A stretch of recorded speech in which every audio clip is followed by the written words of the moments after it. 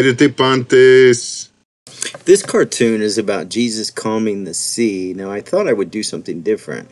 I'm going to introduce here a glossary or a lexicon, a dictionary of vocabulary that will be used in the cartoon first, so you can familiarize yourself with that first. And then we'll get into the actual cartoon that is in Greek, and you'll be able to better understand it, including, of course, their subtitles. Okay, so let's start with some nouns. So we would say onoma would be noun, or to onoma, it's neuter, would be a grammatical term for noun.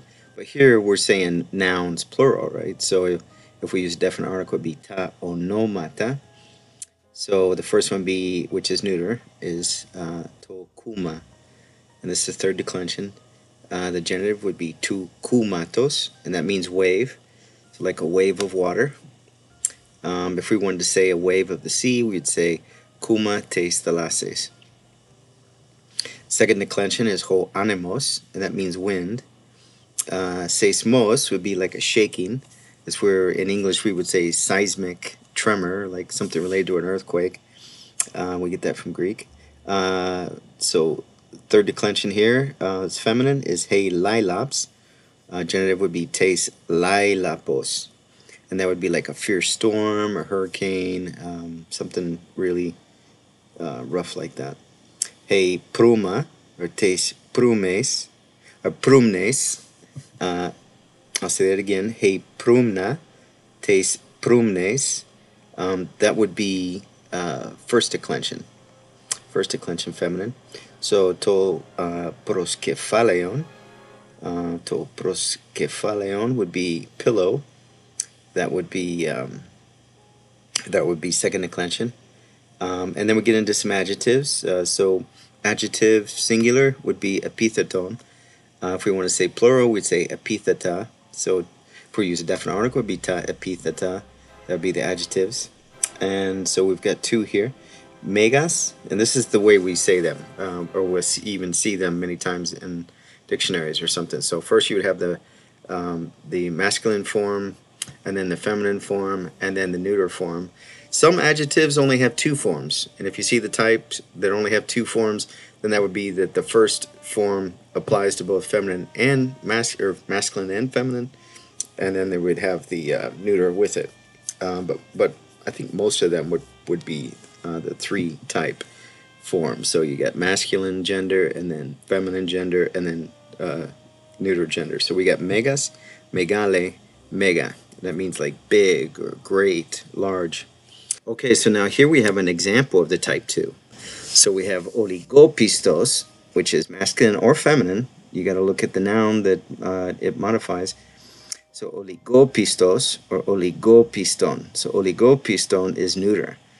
So this adjective means someone that trusts only a little bit. So oligos, oligos is an adjective that means like a little bit, right?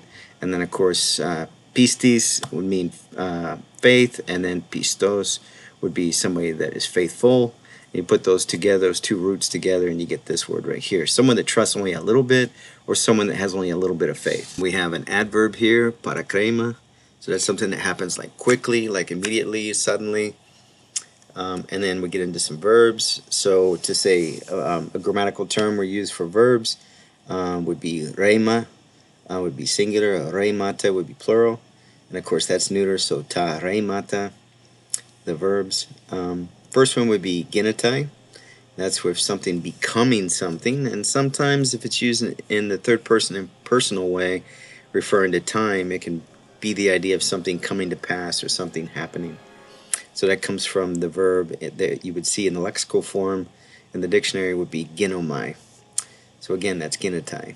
And then erkatai, and so genetai, erkatai, and then on.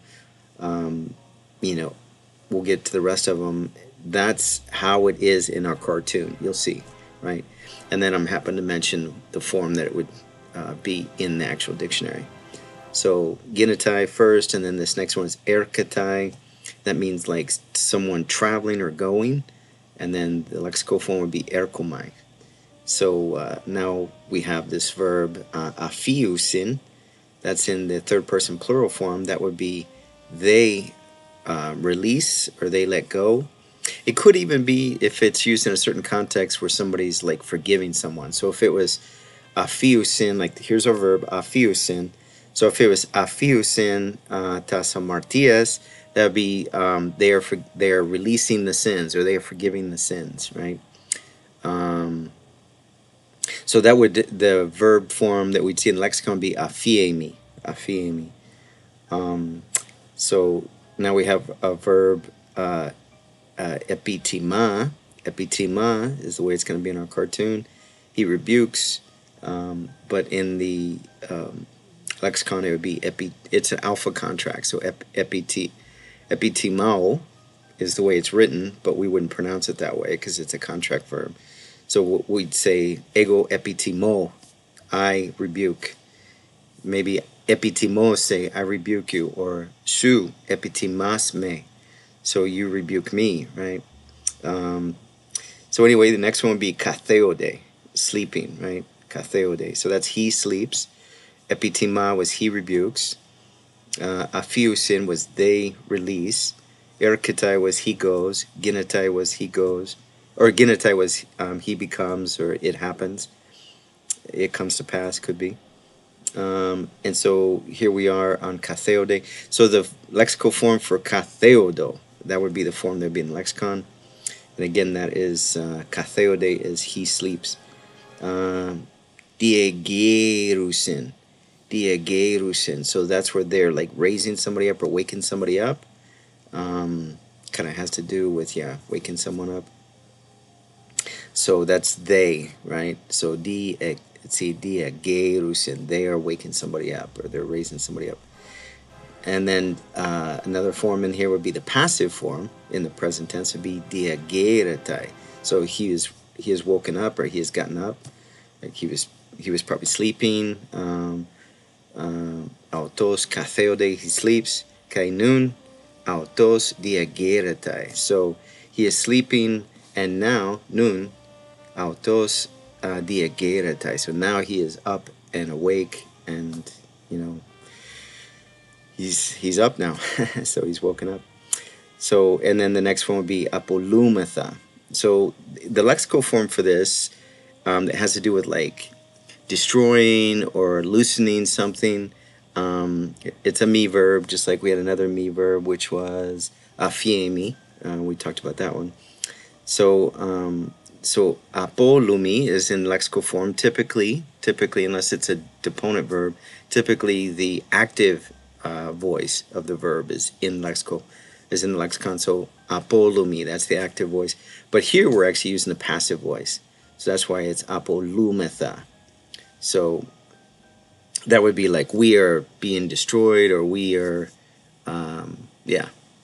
we are being destroyed. It kind of has the idea of like loosening in the sense of, I mean, the way I see it is somebody's soul being loose in their body, and in that sense, like you know that you're going to die, you're going to be destroyed. So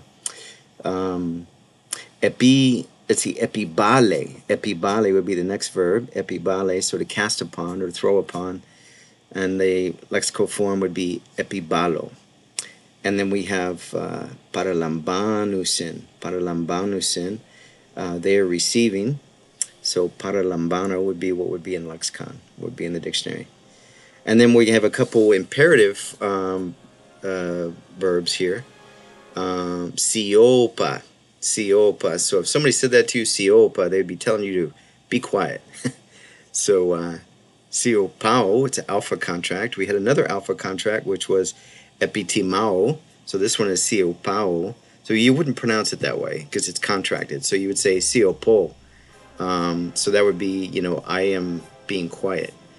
Su siopas, you are being quiet.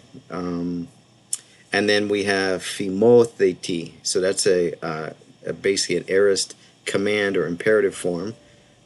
Just like the siopa was imperative, but it wasn't aorist tense. Siopa was present tense imperative. So this one, phimotheti, is aorist imperative or aorist command form of the verb. So the mood imperative is imperative, and the tense is aorist.